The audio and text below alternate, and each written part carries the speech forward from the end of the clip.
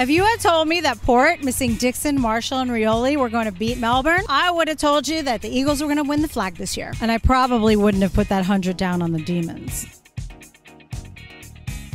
Welcome back to AFL from LA. I'm your host, Cindy. Sir Doug Nicholls round. I mean, I couldn't get enough of it. The jumpers, the painted shoes, the ceremony. Sad that I gotta wait another year for that to come around again. So here are my hot takes for round 10. Freo has now won 3 in a row and has kicked over 100 points in each game. Freo's midfield are mauling opposition midfields. Without Dangerfield and Cam Guthrie, it was like the Cats had been declawed. And for the second week in a row, Jeremy Cameron went missing. While the delivery to Tom Hawkins was more like the Eagles' delivery to Oscar Allen down in Tassie. Freo have made the switch to fast ball movement, which has allowed them to have quality inside 50s. And with Jets like Young and Frederick providing outside run, J-Lo has no excuses for not being able to make a run at finals. Flag mantle, anybody? If you're enjoying the show, please like and subscribe as it helps more Aussies get to see the show. Essendon finally stood up and said, nobody puts baby in a corner. Wait, that's not right. Nobody beats us 14 times in a row. Credit to big-time players Tippa and Stringer for coming alive in the last quarter. Merritt was best on ground with 39 disposals, 7 tackles, and 5 clearances. Brad Scott, why is he so grumpy? Richmond has now lost 9 and drawn 3 of their last 12 close games. Does that make them the most unclutched team of the competition? I think Richmond's season is over, and I think the rest of the comp is breathing a sigh of relief that they won't have to meet them in September. Melbourne needs to be reminded that the game is played over 4 quarters and not just one. And there's this little guy named Zach Butters that they might want to put a little work into. Butters played one of the best games I think this American has ever seen. He took on perhaps the best midfield in the game, in the rain, and destroyed them. I'm not sure why Melbourne went into this game as favorites. They've only played 2 top 8 teams. They lost to one of them, and they would have lost to Gold Coast if it wasn't for such terrible umpiring. And if Melbourne lose to Freo this week at the G, they should definitely be behind Collingwood, Brisbane, and Port Adelaide for flag contenders. Port have now become as entertaining as the Pies to watch. They nullified May and Lever, keeping Melbourne to just 41 marks, the lowest ever under Simon Goodwin. Does this mean Hinkley gets his contract extension? 10 more years? Do we get to watch more of his little happy dance? On to what promised to be the blockbuster game of the round. Hawthorn versus Eagles. I mean, Carlton versus Collingwood. Collingwood possessed this rare, magical thing called Darcy Moore. Moore was best on ground with 25 disposals, 10 contested, and 11 intercept marks. It's an AFL record. I heard Michael Voss was about to make another excuse during the postgame, and apparently Darcy Moore intercepted that. The Blues clearly thought that Moore was wearing a Carlton jumper as they were kicking everything to him. Likewise, they thought Mackay was wearing a Collingwood jumper as they kicked hardly anything to him. Carlton just couldn't handle the Pies' pressure, and they couldn't win the ball at the source. I was constantly yelling out, who's defending? Pendleton Sidebottom had 20 uncontested possessions in the first quarter. Sidebottom, by the way, is a freak of nature. He's played 300 games and he covers the ground like a 20-year-old. I'm already looking forward to his 400th. Collingwood now have a 2-week bye. And by bye, I mean they play North Melbourne and then the Eagles. Carlton plays Sydney and then Melbourne. And even if they come away with 4 points against the Swans, it's hard to see them challenging the D's. So can somebody tell me when Toby Greene gets out of umpire jail? I mean, does his head have to be completely decapitated from his body before the umpires give him a free kick? He gave a player on the other team a little love tap on the elbow and he was penalized. I'd like to know how long it's going to last because I want to mark it on my calendar. And West Coast Eagles, each week it seems to get more and more painful. And I'm not sure who it's hardest for. The players? Is it the fans? The coaches? After watching the press conference, I think Adam Simpson's,